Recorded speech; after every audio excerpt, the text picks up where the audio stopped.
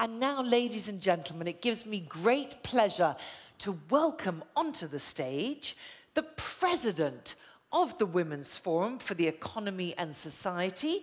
It's Anne-Gabrielle Heilbronner, and Ben Page, CEO of IPSOS, for the presentation of the Women's Forum Barometer. Anne-Gabrielle and Ben.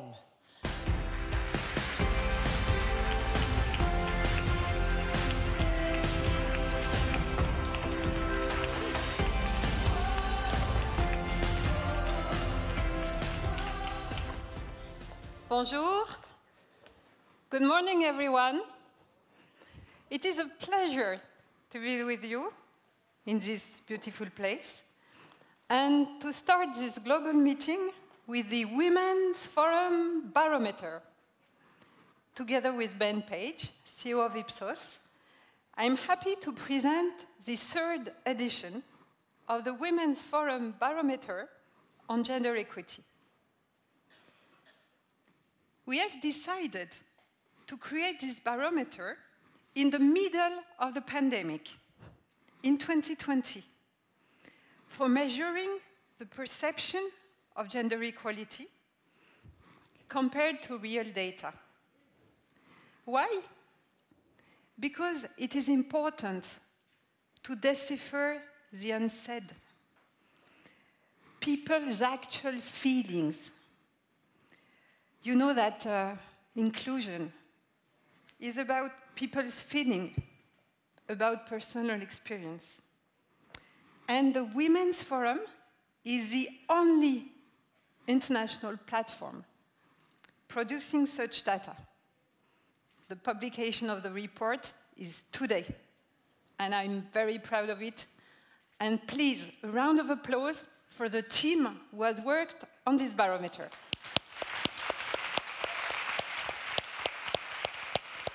Now, let's dive in and look at the current situation together. Ben.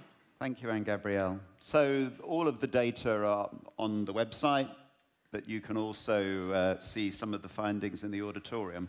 And I think when you see this in black and white, and being here in a very small minority, it just does remind me how dramatic some of the findings are. So the first point is just to be clear about who we've spoken to. So it's based on 3,500 interviews with men and women across the G7. When you look at that chart in a global forum, the first thing you notice is that a very large part of the world, of course, is excluded from this. So these are the most industrialized, in some ways more equal societies than the planet as a whole. And I think if we include other parts of the world in future forums, which we may do, I think you would find the findings were even more dramatic in terms of some of the attitudes that you will see. But in the G7, what's clear is that most people, including most men, recognize that gender inequality is a real issue. Nearly 8 out of 10 women, 7 out of 10 men absolutely recognize it as an issue. And that's important. And although we will address some challenges today, I think it's also worth reminding ourselves of the progress that events like this and constant pressure is actually achieving in the world. And so this data matters. So overall, half of us think that gender inequality is widespread. More of us think it's a problem. And in their country, you can see most women say that gender inequality is widespread in the G7 in their country, not a majority of men, 43%. Compared to 2020, when we began this, the numbers have improved slightly. It was 53% then. It's down a little bit at 49% today, but some big differences across the G7. Look at Italy. Any Italians in the audience? Yeah, okay, well, there we are. The French.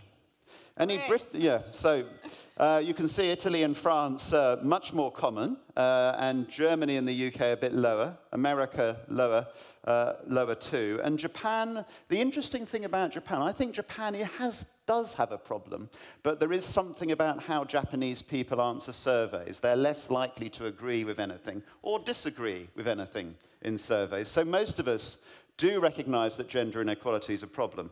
But what happens at work? Thank you. So what we learn here is that gender inequality at work is an issue for 67% of respondents. They are convinced that this is an issue at work. And if we dig more into the numbers, we also learn about biases, because what you see on the chart is that when you ask the question to women, 74% answer positively, whereas only 59% of men. It shows the gap we are facing. Thank you. And generally, and this is where I've got lucky in life, less competent men are more likely to get promoted than less competent women. They're also more likely, if they're trying to start a business, to get money from investors. So overall, we've only got 16% of women who say that they have more chance to succeed than men who are equally competent. But the vast majority of both men and women agree that women have less opportunities to get ahead and succeed at work than men. And that is pretty stark. But of course, as we will see when we come to the data on how much women are earning compared to men, it is also the reality. So it is much better to be an incompetent man in today's world than an incompetent woman. It is also true that when we look at what people believe about opportunities to become an entrepreneur, to start your own business, only 8 people in 100 in the G7 believe there's a female advantage.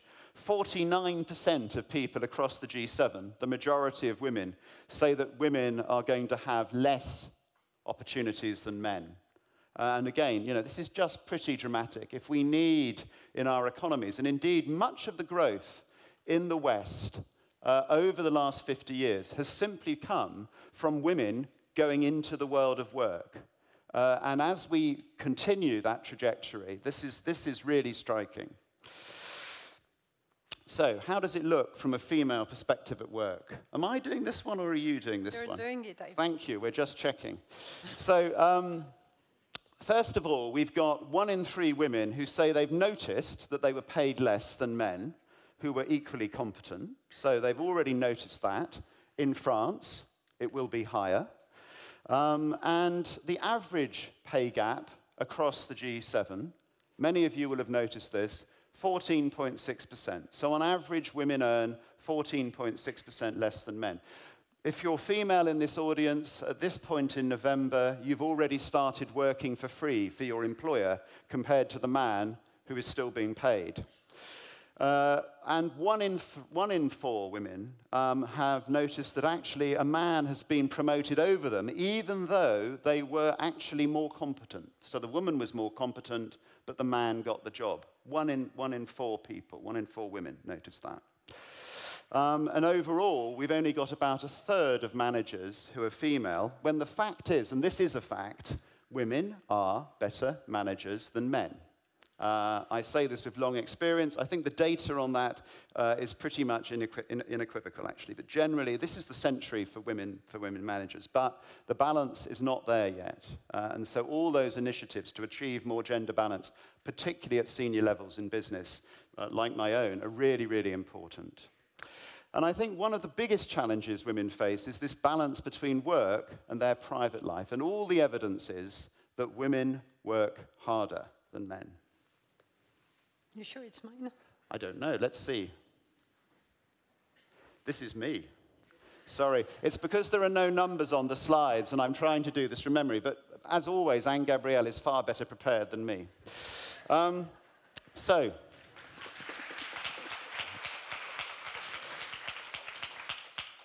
I think what's interesting are these tensions that women experience more than men when they're in the world of work. The different expectations we have on women in the domestic setting, the expectations we have on women at work. So first of all, we've got a large proportion who's saying that you can't have it all. If you want to be a good mother, you have to partly sacrifice your professional career.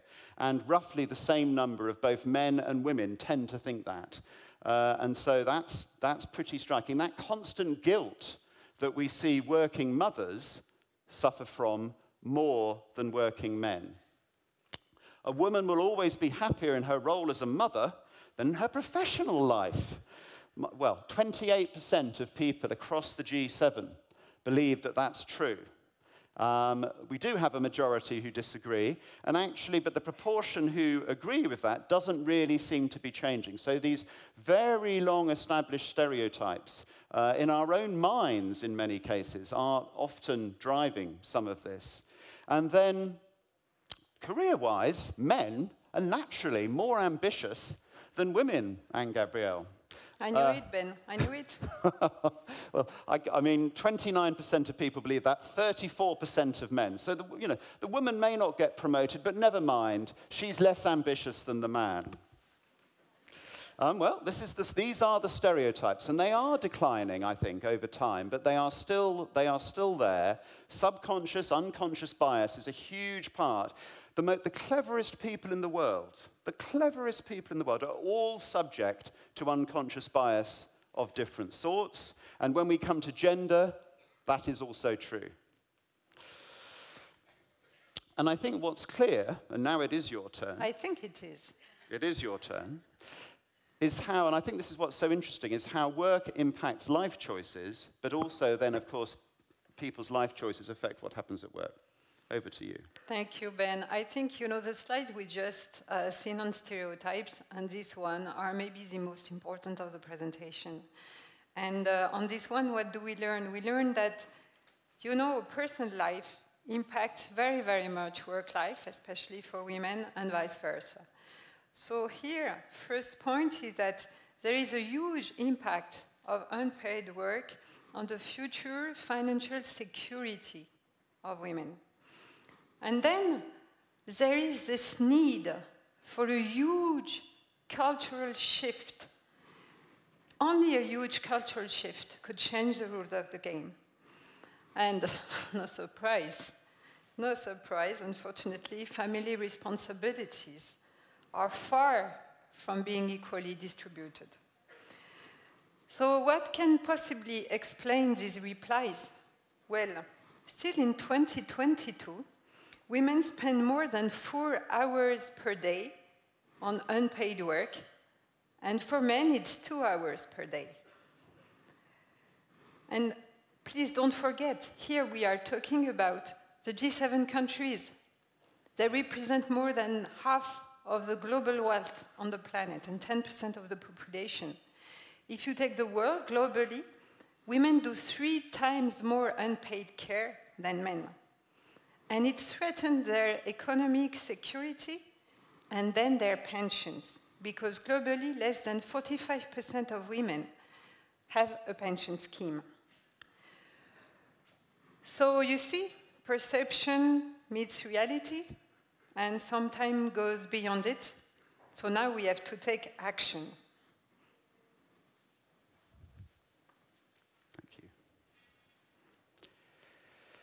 And then when we come to things like the tech sector, which of course has been booming over the last few years, there's clear evidence of a very, very strong gender gap. And interestingly, we've got about 3 out of 10 women who have heard somewhere, someone has told them this, or they've worked this out, that actually scientific careers are for men. Women don't do science. And we've got the same proportion of people who believe that the minds of people in this room are not scientific. This is clearly nonsense, but this is a belief. And so addressing those stereotypes is so important. And on average, the number of people, and this belief feeds into what actually happens. Stereotypes change lives, often for the worst, And in this case, looking at who's doing the science, the technology, the engineering degrees, the ones that we need in our society, less than half that of men, despite women generally now succeeding much more in academia than men in many Western societies. But when it comes to STEM subjects, they are massively underrepresented. When we look at what happens in healthcare, women get a worse deal than men, as in so many other areas. And so we've got a large proportion of women who say that actually their doctor didn't take them seriously. They didn't take their pain seriously when they explained that they needed help. And that is, again, much higher than for men. And, you know, when you come to the thing that's most likely to kill everybody in this room, cardiovascular disease, all of the research is being done among men, all the new treatments, rather than women, despite it being the leading cause of death for women. And women and men's bodies have a lot of similarities, but are not completely similar. And so it's just another example of the challenges that we face, I think, in moving towards gender equality. And that's why the Barometer is so important in focusing attention on these issues. So over to you. To conclude, what we see that unfortunately biases persist, gender gaps persist, but, and there is a but, the picture has cleared up and there is hope for the future. 77%. 77% is the share of G7 respondents that are convinced that closing the gender gap in their country is a priority. Even more, we've asked all the respondents for voting on a couple of measures that we've proposed. And, you know, they have supported very strongly action. For example, coding lessons at school. 75% of people are in favor. Or a compensation fund for pension, to fund pensions for women caregivers. 76% are in favor. And to act on bankers' bonuses so that they're incentivized to grant credit to female entrepreneurs as much as they give to male entrepreneurs. So that's where we are. A lot of support to close the gender gap, a lot of support to the measures that we've proposed. Now, we know that it's not just for the government to fix it, it's not just for the private sector to fix it, it's for everybody. So up to you, dear audience, governments, private sectors, to take action. Thank you.